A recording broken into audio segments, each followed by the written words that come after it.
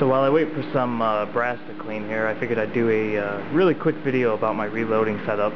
This is my Lee reloading press. It's a four die turret. I have some carbide dies in there, and my auto powder measure. I got the shell holder in there. This is for 9mm. That's the only die I own at the moment. And if you found this video, you're probably a lot like me when I first started. I was very nervous. I didn't think it was something that I could do. It just didn't seem very, safe for me to do something like this. But with the rising cost of ammunition, I decided it would probably be worth it.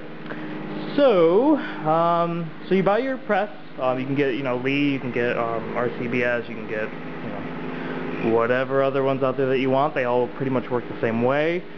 You can get a sort of single stage press, which is sort of tedious. It's really good if you want to do sort of a few precision loads.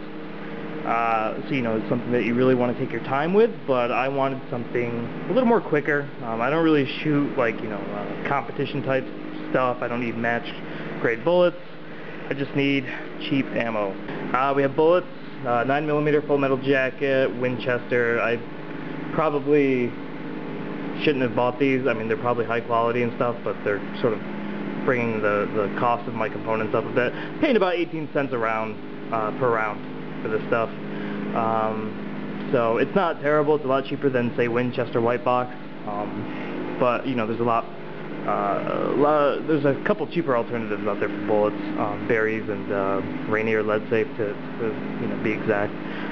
Have the pistol primers. These were on sale at Gander for about $3 per 100. I wish I had gotten more of them.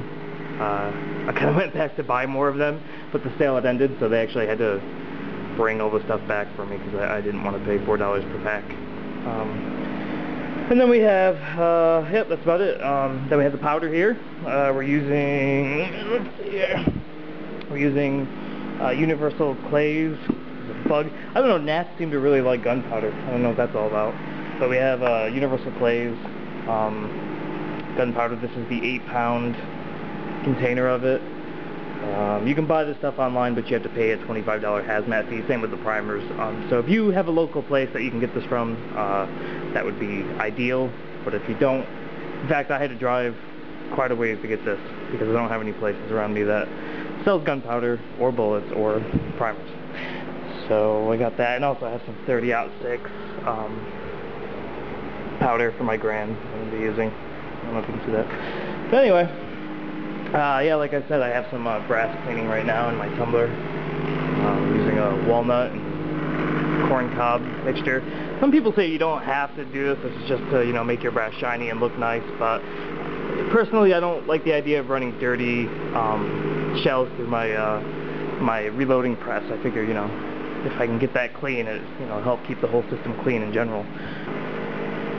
Okay, so hopefully you can see at this angle. I'm going to do a few rounds here.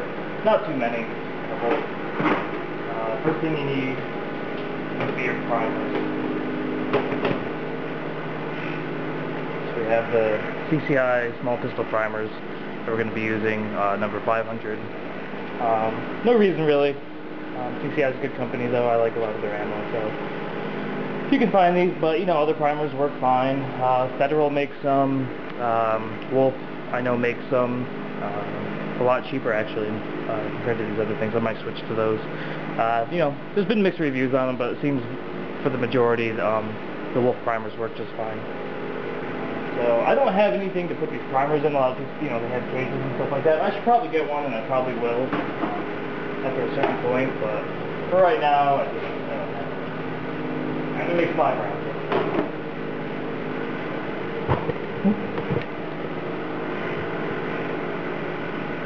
Try not to knock the camera over. Okay. So, we have our 5 shells. They still have primers in them. Pretty much all I've done is clean them. So, now when you're doing rifle, you have to resize it. So there's a little bit more work that goes into it, and that's why I'm starting with pistol because since I'm sort of new to reloading, it seems safe to start with a lot of there. So, first I want to insert this. This is my primer cedar. So I have that in there. The first die it's going to go through is the resizing and depriming die. So we run that up in. I don't know if you saw it, but it pushes the primer right out. So away. Next, what we want to do is add the primer. And usually I kind of dump these out into a tray, like sort of the cover for my Lee die tray. It makes it a little bit easier. But for now, I'm just going to do them out of the case by hand. So I dump that in my hand, place it, anvil side up, and then when I run it down, I run it all the way down so that it keeps the new primer. So there we go, and as you can see, it turned the turret, and the primer will have heated. So next, we run it up in, and that measures powder. Now, to start out with, I'm going to actually measure and see how much powder we're using here. So, you know, one of the things you want to get when you're reloading is a reloading manual. I have a couple. Right now I'm just using the complete reloading manual for 9mm Luger. You know, buyer beware, these sort of single, one book, one caliber things can be out of date. But, you know, I've already tested these rounds and they work fine. So we're going to go, I'm using 115 grain bullets. I'm not using Horn 80, but, you know, they're pretty much all the same, so it doesn't really matter. So we got Clay's Universal. Try to hold that sideways. Clay's Universal. We got, you know, 4 grains is the minimum we want to use, and 4.5 is the maximum. So, now that I have my thing on there, I can tear. That'll set us to 0, so it doesn't count in the weight of the tray there. And measuring it, 4.3. Okay, there you go. So that's what I'm looking for. Now, you don't have to do this. I check the weight of my powder every about 10 rounds or so. Maybe a little bit more, maybe every 15 rounds. So, you know, I mean, that's a safety thing for me. If you don't want to do it, you know, that's sort of your call. But I try to be as safe as possible. So, definitely something I do. So run it up again. And, you know, every time you do that, you sort of want to visually check inside your shell. You kind of get an idea of where it should be, you know, as far as it looks. That's something you develop over time. I've only been doing this for a few days, and I've already developed sort of an idea of what it should look like. So, definitely something you want to keep an eye out each time you do a round. Now, next up, we're going to add the bullet. I know, I'm very unorganized right now. Usually it's a lot better than this, but just to show you. So, a lot of people, you know, they just kind of set the bullet on top and then run it up through, but for whatever reason, I have a hard time doing that. It tends to tip over, and it just takes way too long to put that on there. It could be because I'm using hollow base bullets. Don't know if you can see that, but it's not flat. Maybe you have more luck with the flat, but so I pretty much just kind of put it on there and hold it, just kind of guide it into it. There you go. Just watch your fingers, don't pinch them if you go that route.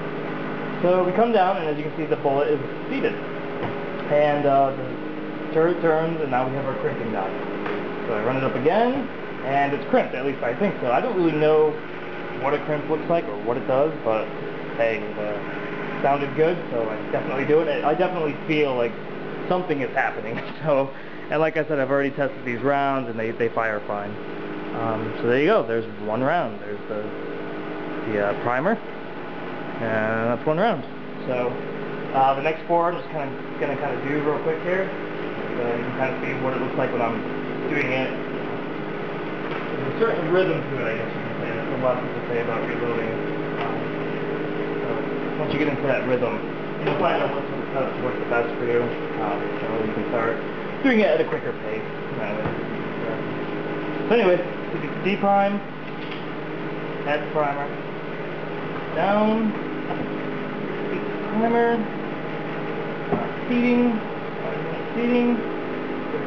time, start it again, don't know what happened, there it goes, okay. Not sure what happened, maybe I didn't run it up all the way through. So anyway, we got it primed, powder, down, looks good, looks about right, bullets, down, crimp, done. Next, up, prime,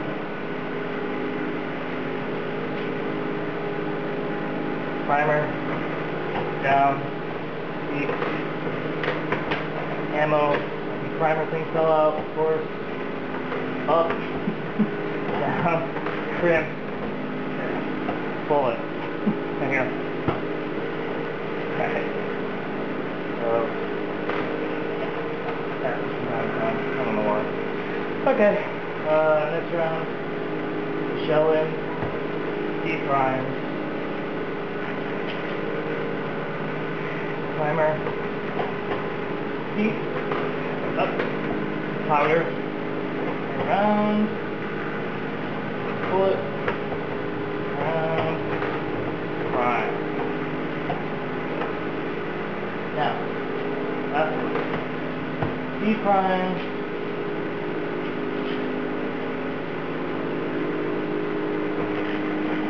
primer, powder, down, turn, bullets. There you go. And there you have it. There's 5 rounds and not much time. I mean, of course, it goes faster when I have all the primers set out and the bullets ready, and when I'm not, you know, sort of narrating as I go. There's 5 rounds. Now, another thing you want to check for is the length. So you grab your calipers and go at it. And these are Wickley. Works very well and not too expensive, so it's a good thing in my book. So, zoom out here a little bit.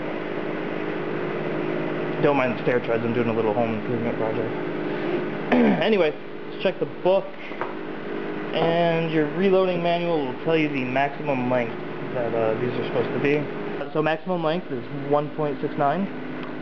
Oh no, I'm sorry, 1.169. So we're going to measure it. So we get this on here. So we sort of put that between the two things there. And we're hitting 1.161. So that's definitely under the maximum. And it's pretty close to the maximum. That's kind of where I like them. So I also measure those every 10 rounds as well. I try to, you know, make sure that we're just getting some consistency here and that we're not, you know, because you don't want to make a bunch of rounds that are over. So anyway, things to look out for. Make sure you're not, you know, double charging. That's when it drops twice the amount.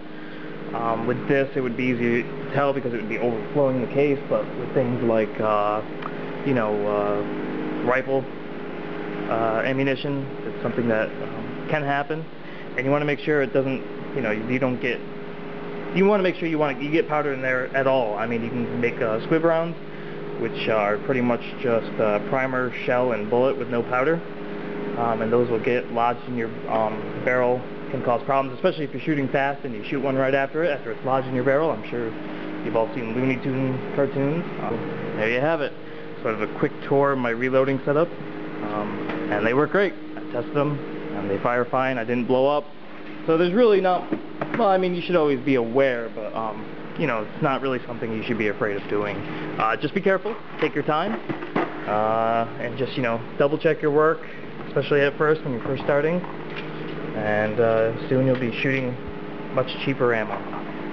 Any questions, feel free to ask, and I'll try to answer them as best I can. There you go. Thanks for watching.